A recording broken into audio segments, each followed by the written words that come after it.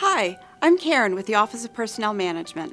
Are you in the final year of earning your degree and searching for a federal job?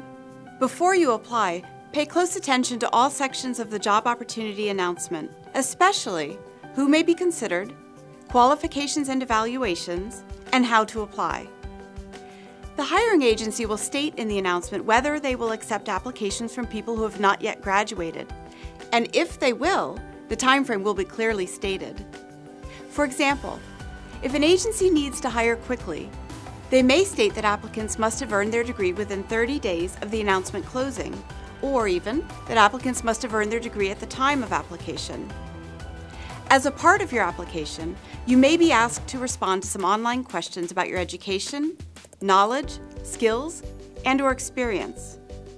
It's important that you respond honestly to all questions and that your resume supports your answers. For example, if you're asked whether you have your degree and your choices are yes or no, you should respond no. While you may expect to earn your degree soon, even within a month or two, you don't have it yet, and you could be considered as having falsified your employment application.